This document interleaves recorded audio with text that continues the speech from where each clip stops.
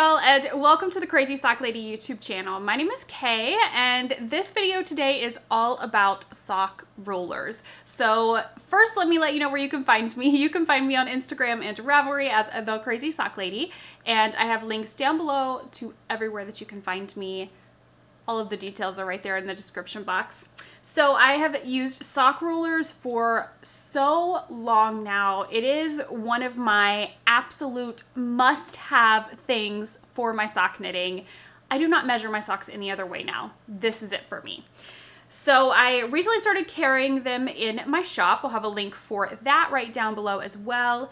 And I've had so many questions about how to use them. I talked a bit about it on a couple of other little videos that I've shown in tutorials, but I felt like a full sock roller tutorial was needed. So I'm going to be showing you how you can use them on cuff down socks as well as on toe up socks.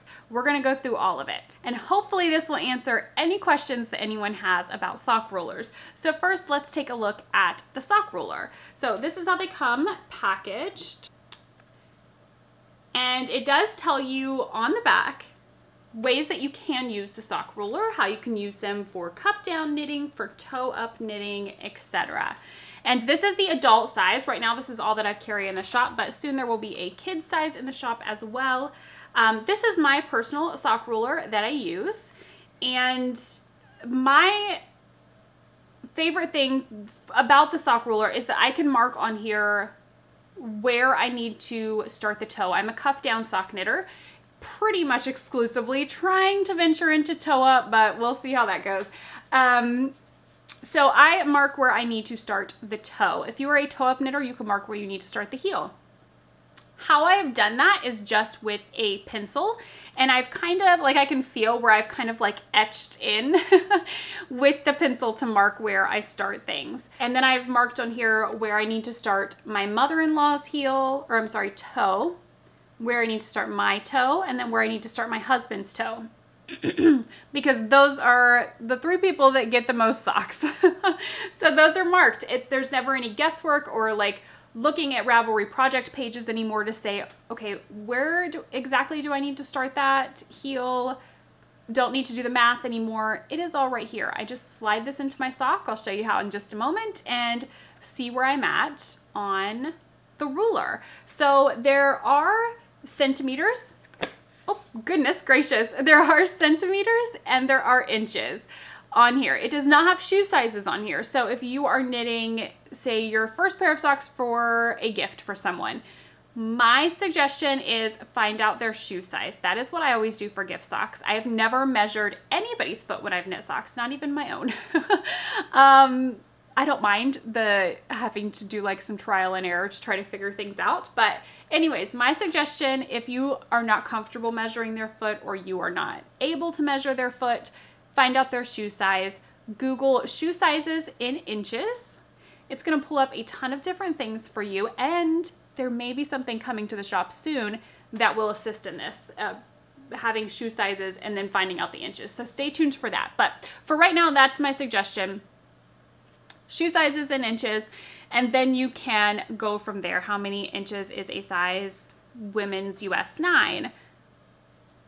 And then you'll know on here the full length of the foot, and then you can, when it tells you and it comes time for the toe, if it says leave 2 inches or whatever the pattern says, you'll just measure to 2 inches before that total foot length for your foot. So let's take a look now. I'm going to show you how you can use this sock ruler. You can use it for the leg of your sock if you are someone who knows that you like 4 inches on the leg of your sock or whatever the case is. You can use it to measure the leg of your sock as well, so you don't even have to carry a tape measure with you if you don't want to. I usually still have one in my bags just in case. There have been times where I've forgotten my sock ruler and I need to measure and I have to resort to using a tape measure, but this is my go-to. This is my favorite. If I don't have it, it's like a panic moment when it comes time, because honestly, sometimes I don't even remember what the measurements are that I need to stop knitting at because it's all right here. So that's kind of bad in a way, I guess, because I feel like I should probably make a couple backups. If I lose this, I'm gonna be lost. Maybe I need to open this one and mark everything on here as well and keep them in separate places, so I always know I have a backup if I lose one. But let's take a look now at how you can use a sock roller on toe up and cuff down socks. Just another little peek, I'll give you a close up here of these sock rollers. I've actually, something I just noticed, so I'll zoom in here.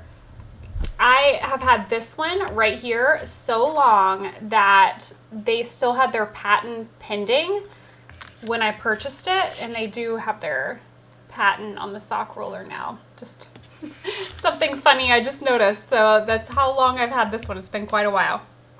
I mean, I don't typically do afterthought heels anymore, but this is where I would mark if I was knitting. I would mark where I did my heel. And I don't typically do afterthought heels anymore because they just don't fit me, but this is where when I was doing afterthought heels, I would mark for my heel, but then I would measure, I would put this in where I had marked for my heel. That's where I would line it up and then measure down, and when I got to this point, I knew that it was time to start the toe for my afterthought heel socks. Then I've got marked on here just for different people, just the first letter. I mean, that's M for me. But for Teresa, Eric, you can see I had messed up on Eric's and marked it out. So yeah, I just wanted to give you a little bit of a close-up there. And now we are going to, I'm going to set this one aside. We're going to start with toe up first because I've actually been working on a toe up sock and just trying to do a heel flap and gusset. There's a couple things I'm not happy with, so I'm going to rip back. The toe I'm pleased with, but we'll start with this, and we'll start with measuring if you are someone who measures for the leg, because I know I count rounds. I do 50 to 60 rounds for the leg, 20 rounds for the cuff, but if you are someone who likes just a certain amount of inches, you probably measure for that. So I'll show you how to use the sock roller toe up measuring your leg. This is the end that you always want to start with. This is your 0 point. You got your inches over here, centimeters over here. You're going to slide this down in here and you're going to line it up in your heel turn area with your cuff. And that is how you are going to measure, or I'm sorry, with your cuff. This is not your cuff, with your heel flap. This is how you are going to measure going up. Now, if you had a like fish lips kiss heel, you could just slide it right down inside of your heel. Or if you know, like say this is my fish lips kiss heel, you don't want to slide it all the way down in there, you could just line it up with the top of your fish lips kiss heel and measure up if you like a certain amount of inches from the top of your fish lips kiss heel or whatever type of heel you're doing. Or just slide it down in and then know your measurement from the bottom of your heel up for your leg. Okay, I'm going to rip back quickly to where I can show you, because I'm going to change a few things about how I do this heel. So I'm just going to rip back a bit and then I'll show you how to measure the foot to know where to start your heel with a sock roller.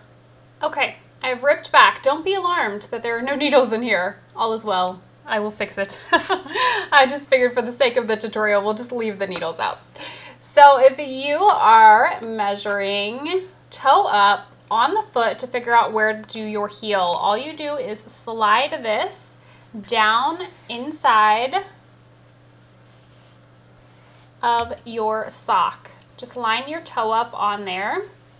And then just make sure, anytime you're measuring with this, you want to make sure that you're not pulling your fabric, because the fabric does have some stretch. Like look, there it is down there. I can pull it and stretch it all the way up to there, even further if I really wanted to. So you want to make sure that you smooth it out so that you do not have any it's like bunched up down here or anything.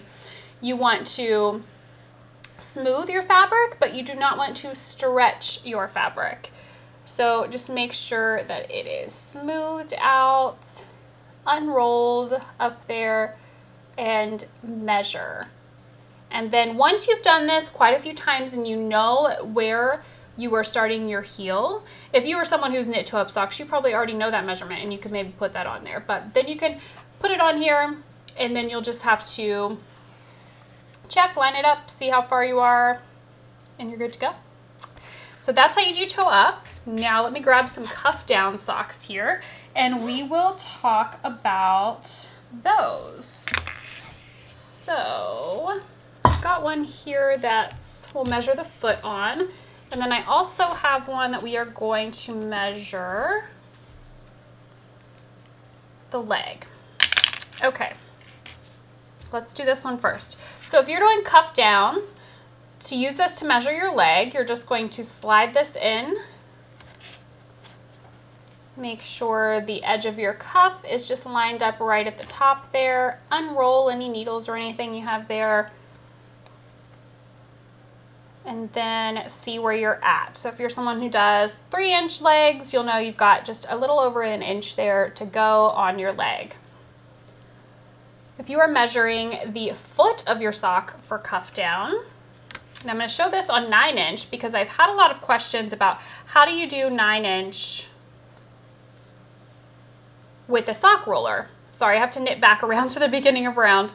How can you use a sock roller with 9-inch without your stitches flying off? So I will show you that. I would suggest that you are at the side of your sock. That is definitely my suggestion. So you can see here I am at the side point of my sock. I would not have it be in the center of the bottom or the top of the sock. Make sure you are at the side. That'll make it less likely that your stitches are going to fall off. Start with your stitches as far back on your needles as you can. And if you're doing magic loop or anything, you can just pull those needles out and have it on the cable, and it's super easy. Okay, then we're just going to slide it in. I typically will grab here with the 9-inch just so the stitches don't pop off. And we have our heel flap, heel turn, and this would measurement, if this is a Fish Lips Kiss heel or anything, you're just going to slide that into that. It'll fit perfectly, and the heel will just come around and cup this portion of the sock roller. So again, making sure not to stretch, just to smooth. And you can see my stitches are not falling off there.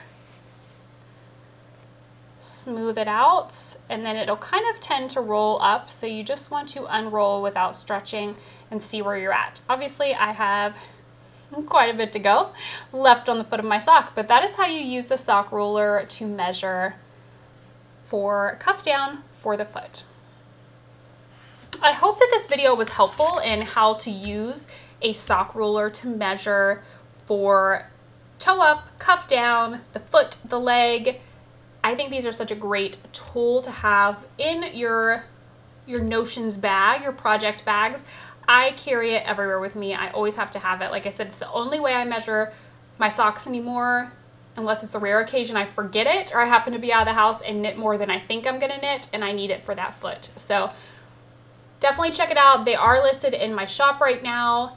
I will have that linked down below. Let me know if you have any questions about the sock roller. You guys can always comment them here on YouTube. The best place to get a response, sometimes the comments can even get buried on YouTube, so the absolute best place to ask a question is through email. You can do that at crazysockladypodcast@gmail.com.